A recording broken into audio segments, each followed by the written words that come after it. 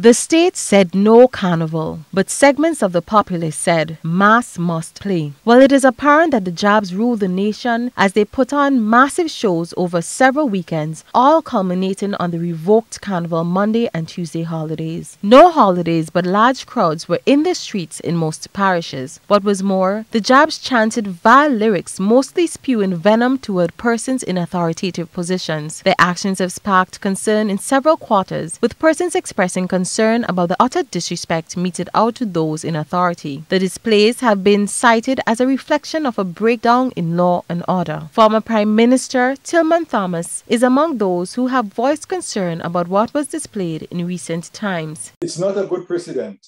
We should be a law-abiding society, and we should respect those in authority.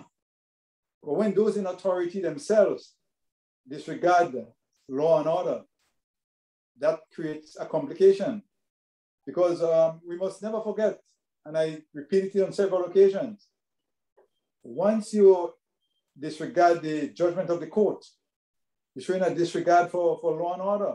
Prime Minister Dr. Keith Mitchell also highlighted the issue in his recent national address. My friends, I have observed a very disturbing trend in recent weeks.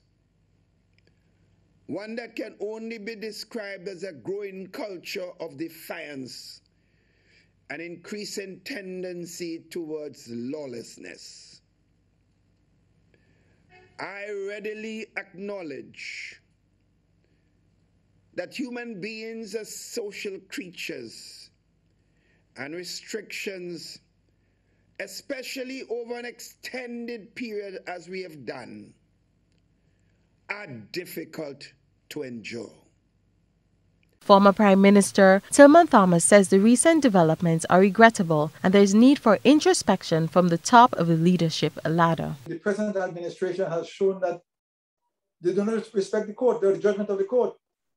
Law is law. Whether it is the court or whether the parliament passes the law, we must observe and uphold the law. So the present administration has a lot to answer for the lawlessness that is taking place in the country today. And it is frightening. It's a dangerous precedent.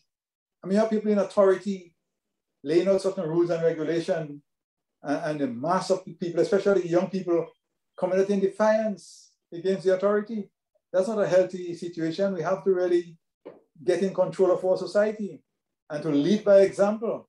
GBN will engage various stakeholders in the coming days and weeks to examine the causative factors and possible strategies which could be adopted to reverse the trend. For GBN News, trainee reporter Anaika Alexander.